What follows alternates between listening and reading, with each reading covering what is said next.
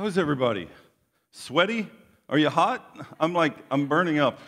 It's all right. That's good because I wanted to give you a display of our new baptism shirts anyway. So I wasn't sure if I would take that off or not, but I'm going to take it off. Today we're going to talk about raised to life, and the staff has been on me for a long time to get baptism shirts, and we finally got some. So this is what they're going to look like. This is what they look like, and decided, you know what, we're going to talk about that today, and then somebody just completely blew up the whole service, and now I only have a few minutes, but it's all right. It's good. You've already heard the best part of it, and we'll get back to that, but I want to, Lord have mercy. I do hear some kind of weird ringing sound. Can anybody hear that? TJ? Where's TJ? Can we get rid of that somehow? Anyway, we're going to talk about this idea of being raised to life, and I'm going to preach to you from a passage that I've spent a lifetime studying. I've looked at for a long time, and I could probably spend 8 hours on it easily and never even come close to talking about it all. But the truth is, this is what it all boils down to. What it all boils down to is that God calls us into life out of death. God calls us out of death into life so that we can experience life in Him. Amen? Who all wants to know what the ringing sound was? Was it Hal's hearing aids? That's what I thought it might be. I've spent a lot of elders' meetings listening to that same sound. So I kind of thought that might be what it is, but I didn't think it would make it all the way up here. So praise the Lord for hearing aids and all of that. How people who are wearing those hearing aids can't hear that sound is baffling to me. For any of you who wear hearing aids, you know, anyway.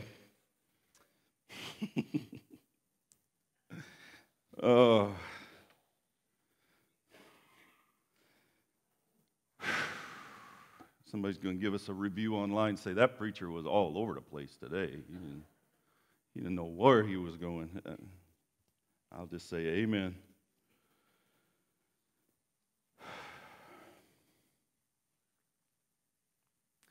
Matthew chapter 3, verse 13 says, "Then Jesus came from Galilee to the Jordan to be baptized by John." That's John the Baptist, by the way. "But John tried to deter him, saying, 'I need to be baptized by you, and do you come to me?'" At the very beginning of Jesus' ministry, Jesus came to John. He understand this, Jesus was about 30 years old when this happened. Jesus had lived a very obscure life, and other than a tiny little spot that we have in the book of Luke, we have no, outside of his birth, the record of his birth, we have no record of Jesus' life during this time except for one little moment when he was about 12 years old. And then here he shows up on the scene again.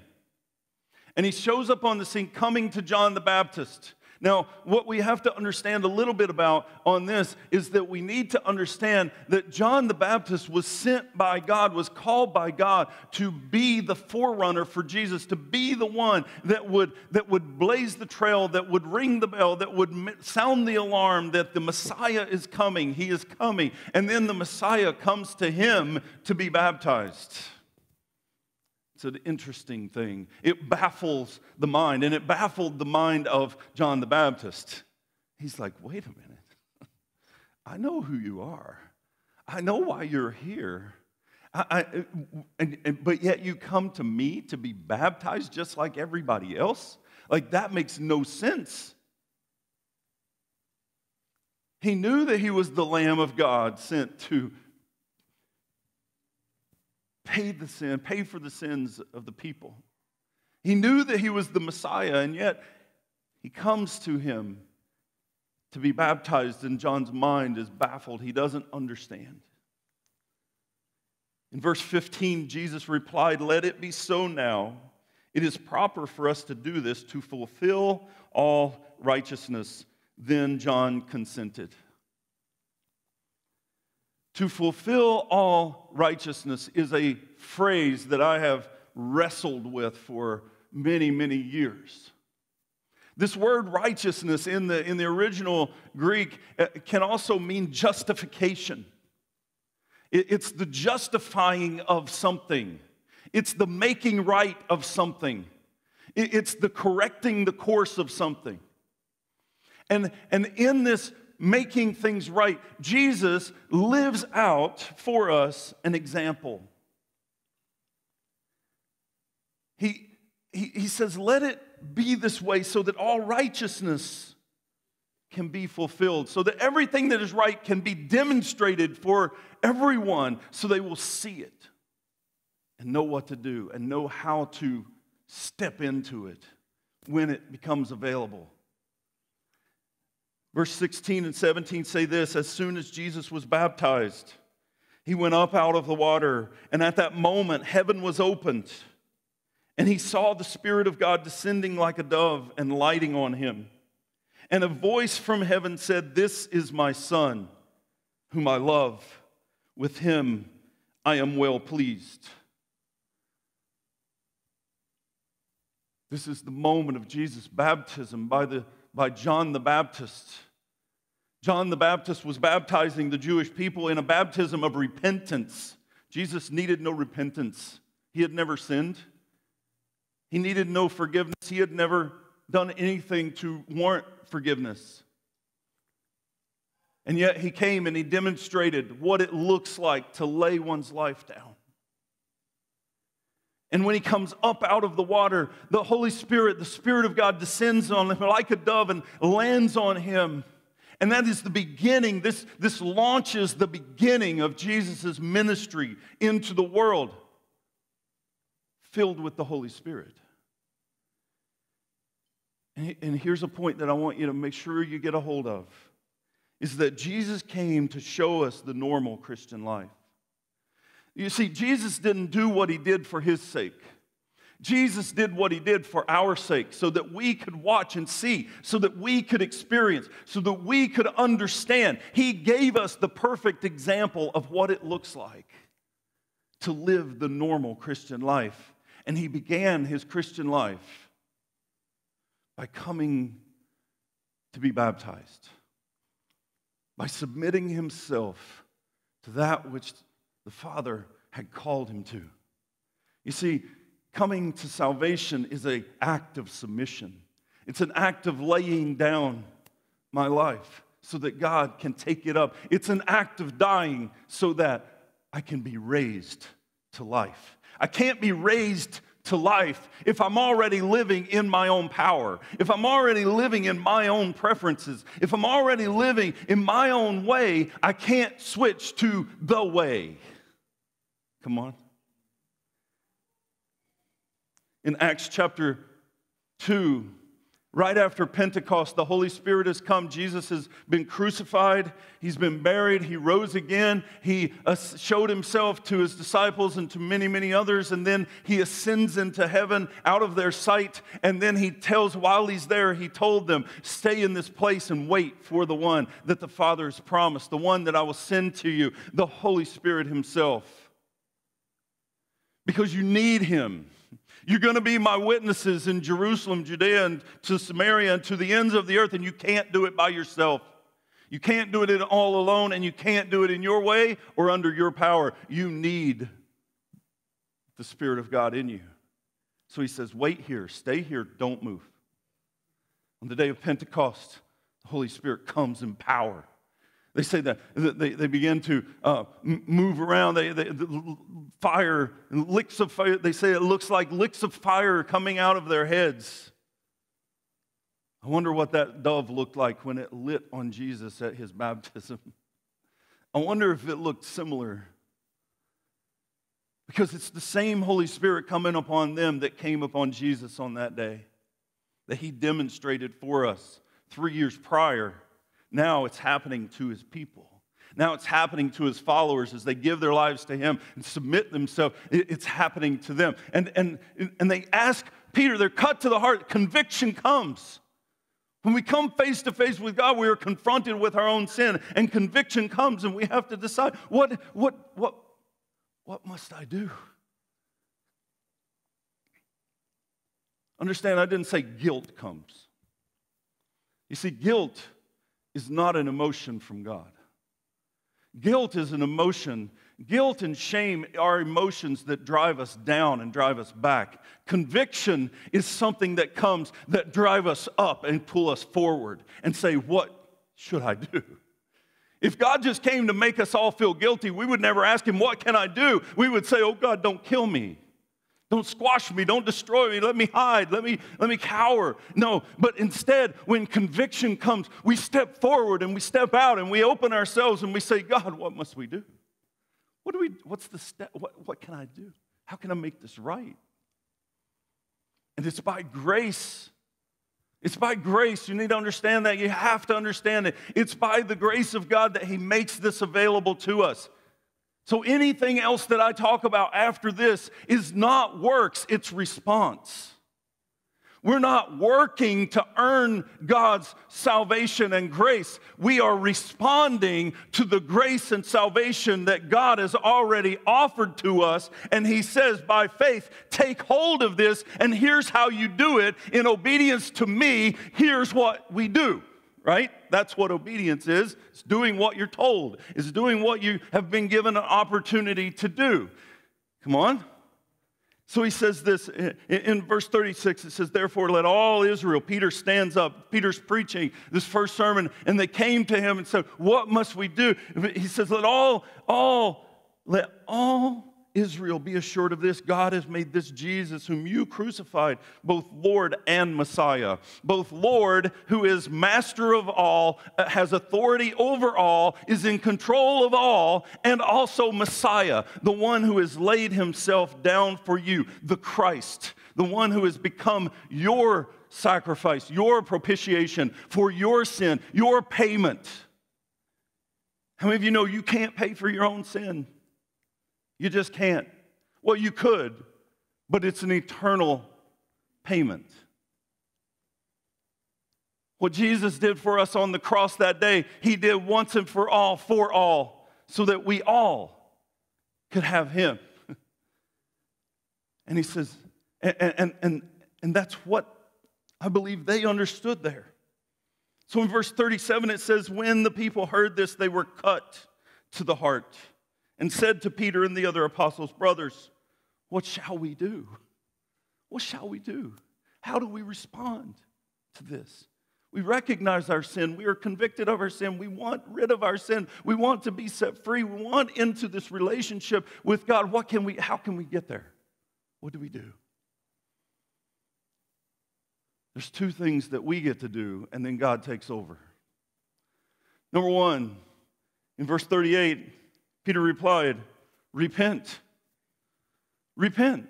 What does repent mean? In the Greek, repent is the word metanoia. Meta, meaning to change, to transform, right? Metamorphosis, to change. Noia is knowledge, how you think, the knowledge that you're basing your decisions on, the things that you are believing in. He says, change your thinking. For them, that would have said, change that I am believing and trusting in keeping the law and keeping the rules of the Jewish church and fulfilling all of my obligations to the Mosaic law, which they never did, which they never accomplished, which they never could, because no one can.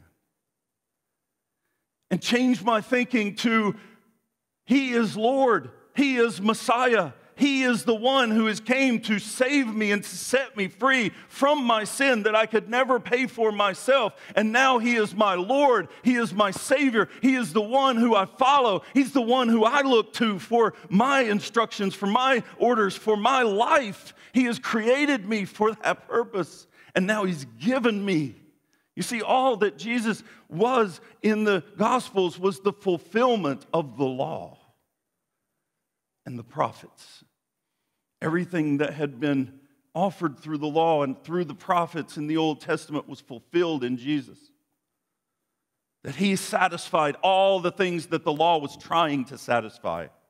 All the payment, all the sacrifices, all the offerings, all the things that they had to bring on a regular basis, He was satisfied. He satisfied all of that.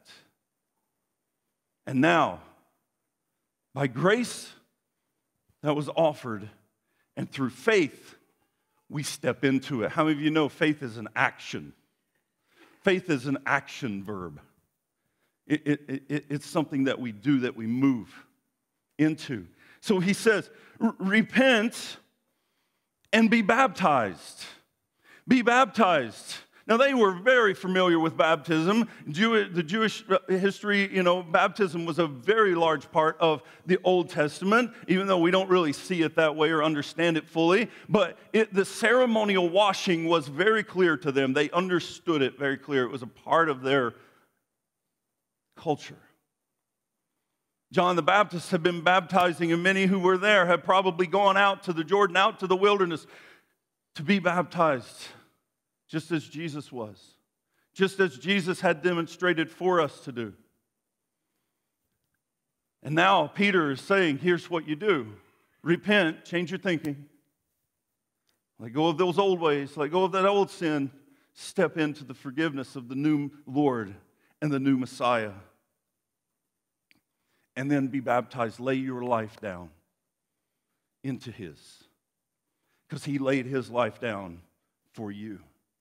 You see, all baptism really is a picture of an event that happened when Jesus was taken down off the cross. He was delivered to the tomb and He was laid down.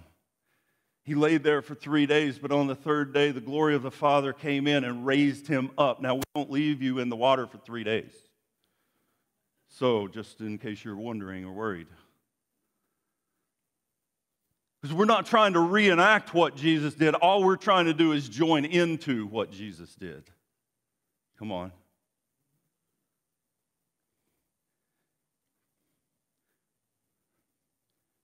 Peter replied, repent and be baptized, every one of you, in the name of Jesus, and into a new identity is what that means. Into the new identity that is Jesus Christ, the Lord and the Messiah. For, here's what you receive. So 2 things that we get to do, repent and be baptized. Things that we get to receive now. For the forgiveness of your sin. You receive the gift of forgiveness for your sin. Your sin is washed away. It dies with your old man and it's washed away. That's called forgiveness. And you will receive the gift of the Holy Spirit.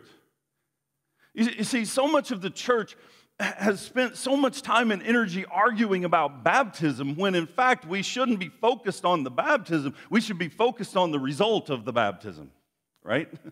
Like you don't go over to your neighbor's house and say, ooh, that's a really nice sudded up car while he's washing it. But you might go by and say, ooh, that's a real shiny car now that it's clean, now that it's washed. Now that it's sparkling. You see, we focus on the act and we forget about the result. God wants us to focus on the result. What is the result? The result is I am forgiven. I am set free. I am washed clean. Old things have passed away. Behold, all things have become new. I am no longer stuck in slavery to my sin. I have been released by the Spirit of God. I have been given power that was promised at the beginning of the book of Acts by Jesus Himself when He said, wait here, I'm going to send you power from on high. I've received that power. That's the result. when I receive the gift of the Holy Spirit. When we receive the gift of the Holy Spirit, listen, a person, a body, a human being without a spirit in it is called a corpse. Guess what a church without the Holy Spirit in it is called? An empty building. You thought I'd say corpse, didn't you? It's a corpse. It's an empty building. It's a shell of what it is meant to be. Now, that building might have people in it, but if those people aren't filled with the Holy Spirit, then we have a problem. Come on. Doctor, there's no heartbeat over here. Right? And we start doing CPR on the churches. It is up to every single one of us to be the heartbeat of the body of Christ. He has, by grace, given us that opportunity, and by faith we step into it out of obedience, because faith is obedience. Cody said worship is obedience. That's absolutely 100% right, and so is faith. Faith requires obedience. Faith without works is, doctor, I think he's flatlined. Dead. That's what James said. I mean, I didn't make that up. It's in the Bible. It's dead. So how do we step out? We do, later on in the same chapter, a few verses further that I won't get to today, in 41 it says that they met together. I mean, it's on this page. I can just read it. They devoted themselves to the apostles' teaching and the fellowship of the breaking of bread and prayer. They devoted themselves to the apostles' teaching. What did the apostles teach? They taught to repent and be baptized to come into this relationship that God had offered by grace. Through faith, we step into it. How do we step into it? Obedience, repentance, and baptism. That's how we step into it. Listen, I'm not preaching that you're saved just because you got baptized. Hello? Make sure no one ever misunderstands me on that. Getting baptized without faith is just getting wet. It's very inconvenient. Come on. But faith exercised in baptism is death, burial, and resurrection. That's what it is. We enter into death, burial, and resurrection. Verse 40 goes on and says, with many other words he warned them and he pleaded with them, save yourselves from this corrupt generation. And listen to this verse. Listen to it. This one struck me. This one jumped. I mean, I've preached on this hundreds of times. I've taught this in so many places. This one jumped out at me in a whole new way this time. Those who accepted his message were baptized.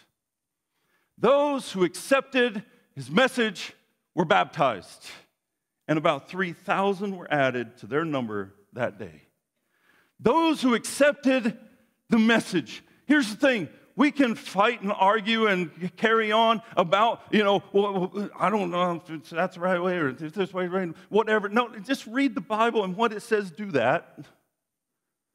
And if you accept the message and you act on the message, then he is both Lord and Messiah to you. Amen? In Romans chapter 4, verse 25, the Bible says, he was delivered over to death for our sins and was raised to life for our justification. For our righteousness, so that all righteousness could be fulfilled. That's what that justification right there means. That when we enter into righteousness with God, it's not because we started not sinning, or we started doing churchy things, or we started acting different, doing different. No, it's because we entered into a death, burial, and resurrection with the one who died for us so that we might have it. Come on. Are you with me? I mean, I know this is simple for, people who have been around the church. I heard a thing the other day that said if you've never been accused of making the gospel too simple, you're probably not really preaching the gospel. Because the truth is, the gospel is simple. God loved you so much that he gave his only begotten Son, that whosoever would believe in him would not perish but have eternal life.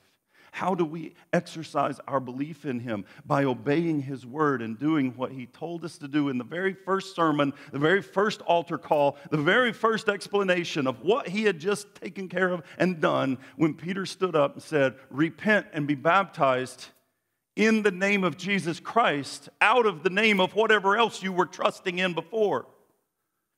And you will receive the gift of the Holy Spirit, the same gift that Jesus received at his baptism, that he demonstrated for us, showed us, so we could see what all righteousness fulfilled looks like. Come on. I don't know if I can make the gospel any simpler than that. I don't know that I could sum up the entire New Testament any better than that. Because that's ultimately what it all says. That we were dead in our sin. He came, died for our sin, rose again, invites us into that same death and resurrection so we can live with him forever. That was another attempt. It's just that simple. We can turn it into anything that we want to. We can try to make it political. We can try to, carry.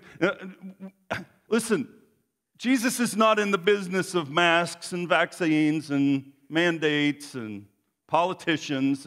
Jesus is in the business of salvation. He wants you to be saved from all of that.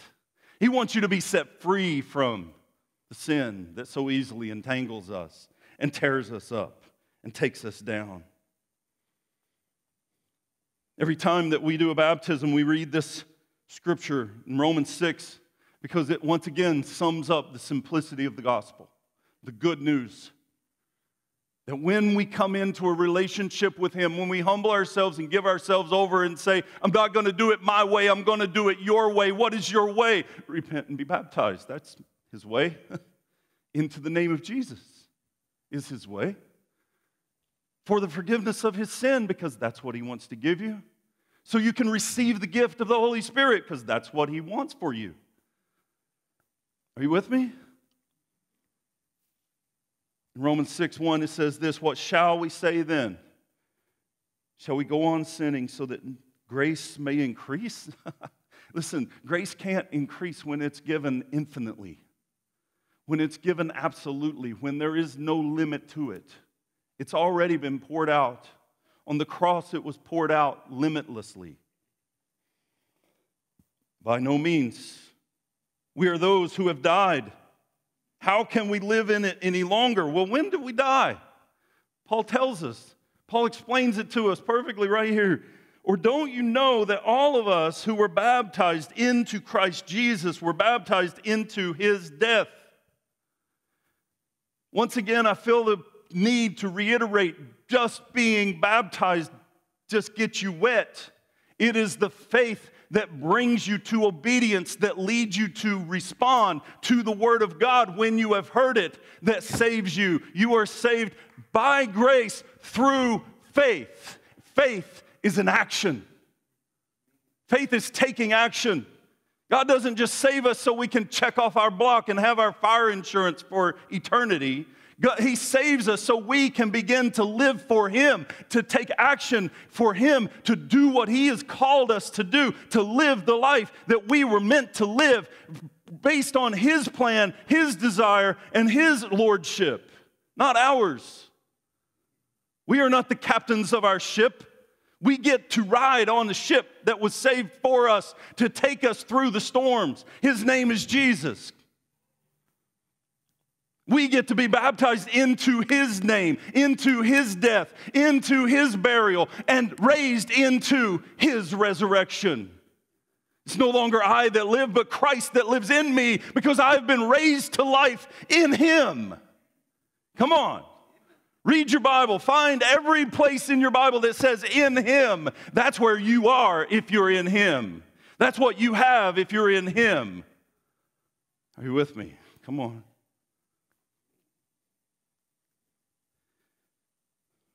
Verse 4 says, we were therefore buried with him through baptism into death, in order that, because this was leading to something. This is leading to something. See, Jesus didn't just save us so we would be saved. He saved us so we could live into something. We too may live a new life.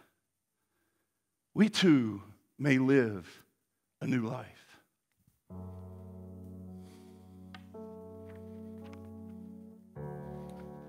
I'm going to give an opportunity right now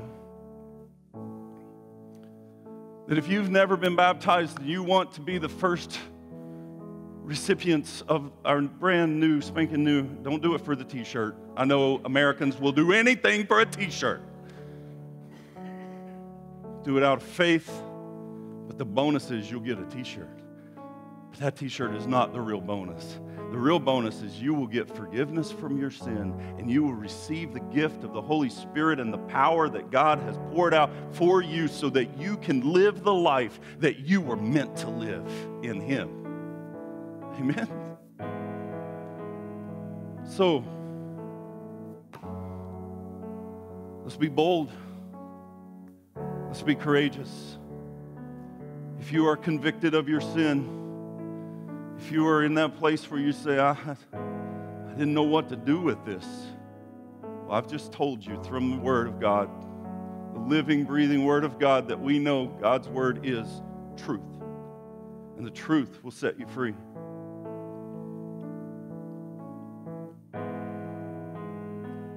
If you've never been baptized, I mean, how awesome would it be to be baptized on Halloween? When the rest of the world is out there celebrating like zombies and ghosts and death and witches and all, we're celebrating being raised to life. See, that's what we celebrate. We celebrate life. I'm not going to labor this for very long. I'm just going to,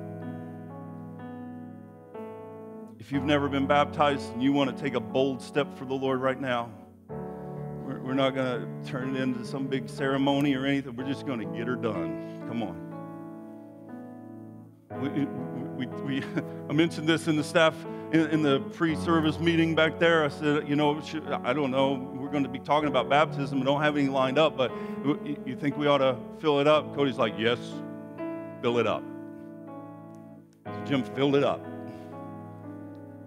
So just like in the book of Acts, when the Ethiopian eunuch is riding along with Philip, Philip is leaving this place. He's leaving this event. He's walking along, and an Ethiopian eunuch who was at that event is riding by. He's a rich person. He's in a chariot.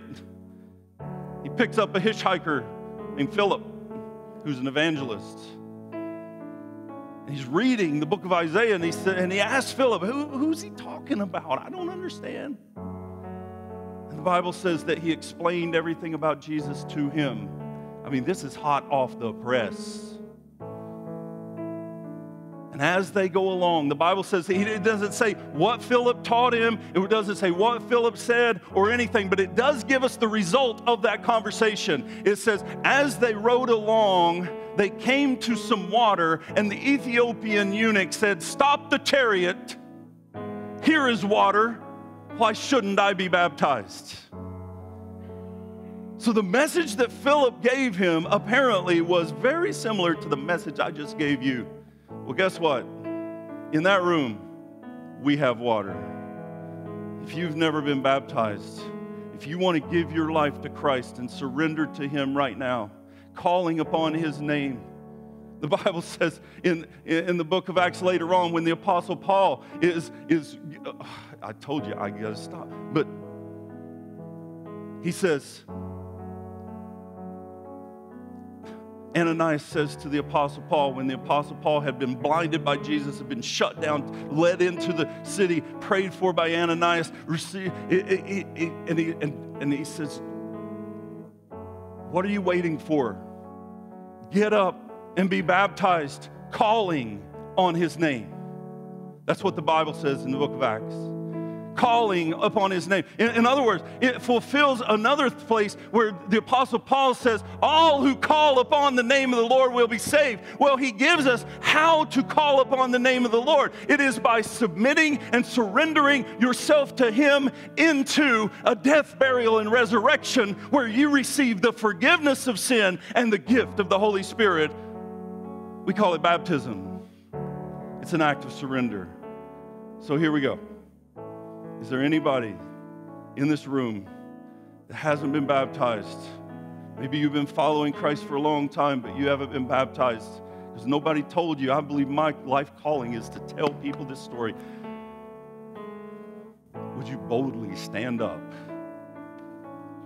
and be baptized? Come on, Scott. Listen, we're going to take a minute. I know the kids are having fun back there. They're having like some kind of festival. This is Scott. Hold on, I want to introduce you. This is Scott. Praise the Lord. I want to tell you how Scott got here. I didn't prepare for this, so I'm just flying off the cuff, but because I didn't know he was coming. He came here because back in the summer, we put a sign out in front that said, we're going to have VBS at this time and this date. And his little girl came to VBS, and through that relationship of bringing her to VBS, he ended up coming here the next Sunday, and here we are today. Amen? Is that right? Amen. God bless you. Hey, let's find him a shirt. The shirts are in that wall locker right back there. Can you get him a shirt and some shorts? Please wear shorts. Or keep your pants on. Take your wallet out. I don't care. Whatever you do.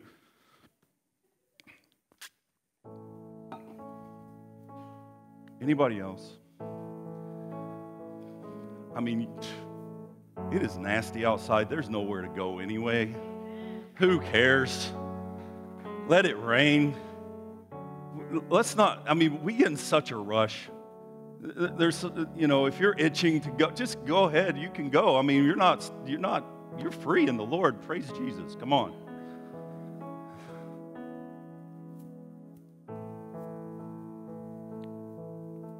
Let's celebrate communion together. And listen, in this communion, what are we celebrating? We're celebrating that thing which we celebrate that raised us to life. We're celebrating the death, burial, and resurrection of Christ. Listen, at any point while we're still here, while this is happening, at any point you just feel convicted and compelled to come, you just come. We'll stay here and baptize all day if we need to.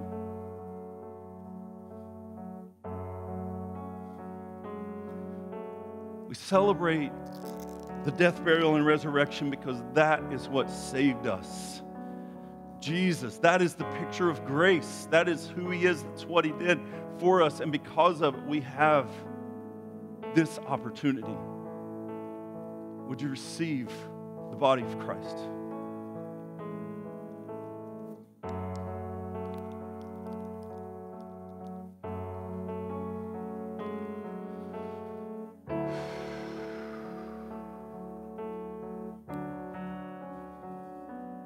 I'm just going to assume that everybody else here is baptized and everybody else here has accepted Christ, received his forgiveness, received the gift of the Holy Spirit. If that's not you, then I'm sorry, and we want to help you. Please let us know. But here's what I do know, is that in the book of Isaiah, the Bible says that it is by his stripes that we are healed. It is by his blood that we are restored. We prayed for healing for Josh Carl earlier. We continue to pray for him. We're praying for healing for everyone who is sick, everyone who is hurting, everyone who is in need, and there are many. We have a long, long list. But listen, it is the blood of Christ that gives us the hope. It gives us the hope to overcome. It gives us the hope to understand that we can pray for healing because His healing is in the blood. Amen? I invite you to receive the blood of Christ.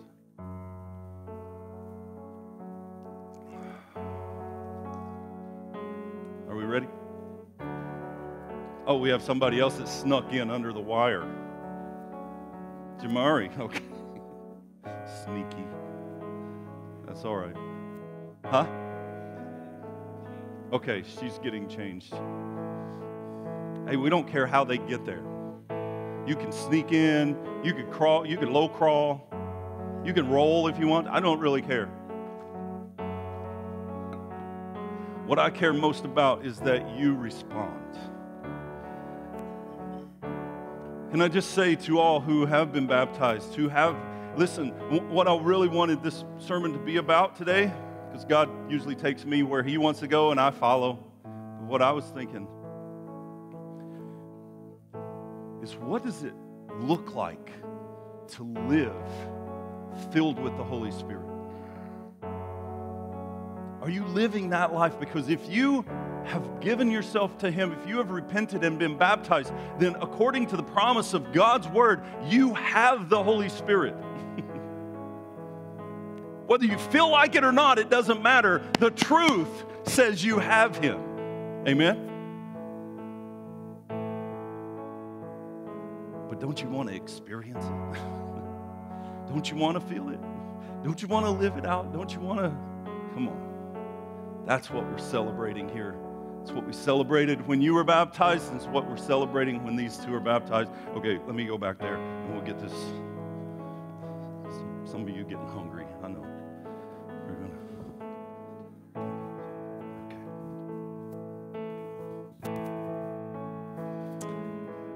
All right.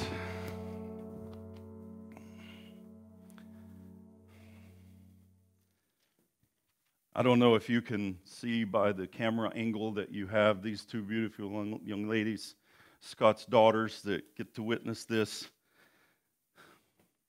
who brought him here. They're evangelists. I'm going to read it one more time just because we need to hear it over and over again. Romans 6:1 says, "What shall we say then? Shall we go on sinning so that grace may increase? By no means. We are those who have been baptized. We are those who have died to sin. How can we live in it any longer? Or don't you know that all of us who were baptized into Christ Jesus was baptized into His death? We were therefore buried with Him through baptism into death, in order that just as Christ was raised from the dead, through the glory of the Father, we too may live a new life." And that's what we've come to celebrate. Thank you for responding to God's call. As a profession of your faith, I'd like to have you repeat after me. I believe that Jesus is the Christ, the Son of the living God. Amen. I want to pray for you. Father, we just thank you for Scott. We thank you for his willingness and boldness to step out and step up, to follow you. We pray that you would fill him with your Spirit right now, that you would overtake anything that's in his life that is holding him back and set him free so that he can fully experience what it is to be filled with you. In Jesus' name, amen. Scott, it is my honor to now baptize you in the name of the Father, the Son, and the Holy Spirit for the forgiveness of sin and the gift of the Holy Spirit. Amen. Amen. Congratulations. Yeah.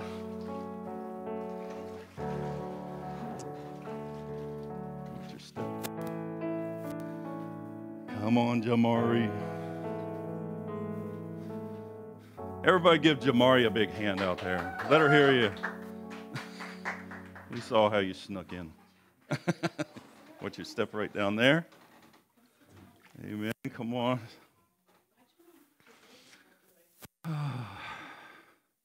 It's our profession of faith that when we declare that we believe in Jesus, that is where That is where this comes from. So, Jamari, as a profession of your faith, would you repeat after me? Yes. I believe that Jesus is the Christ, the Son of the living God. Amen. I want to pray for you. Father, we just thank you for this sister, for her willingness and desire to follow you. We pray that you would fill her with your spirit, that she would just be filled with boldness and power to accomplish what you've called and created her to do. In Jesus' name, amen. Amen. Jamari, it is my pleasure now to baptize you in the name of the Father, the Son, and the Holy Spirit for the forgiveness of sin and the gift of the Holy Spirit. Amen. Amen. God bless you. All right.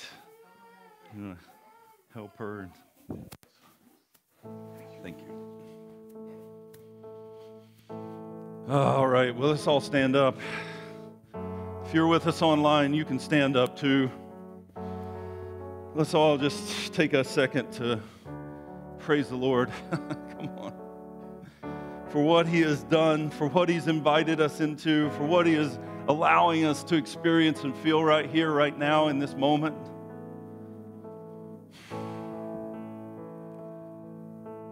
We're here for Him. We're here to praise Him. We're here to worship Him. So if you're so inclined, just lift your hands out in front of you. Lord, we just ask now, because you've allowed us to, because you've made a way where there was no way, because you've made it possible and you made the promise that we receive the gift of the Holy Spirit. We just ask, Lord, that we would receive a fresh new filling of the Holy Spirit. Holy Spirit, come and fill us up. Fill us with boldness and power. Fill us with hope. Fill us with destiny that you have put into us, that you have called us to. Fill us with your power, with your strength, with all that you have, Lord, so that we can go and live the life as Jesus lived, a life of miracles and signs and wonders, a life of your power following us around and being released to the world around us as we deliver the gifts that you have given us through the ultimate gift, your Spirit that lives in us and dwells in us. And we give your name praise, because without you, we could not do any of it. It is by grace that we have been saved, but it is by faith that we will live for you. In Jesus' name, and all that agreed said, amen, amen. God bless you. Thanks for coming to church, everybody. Great to have you here.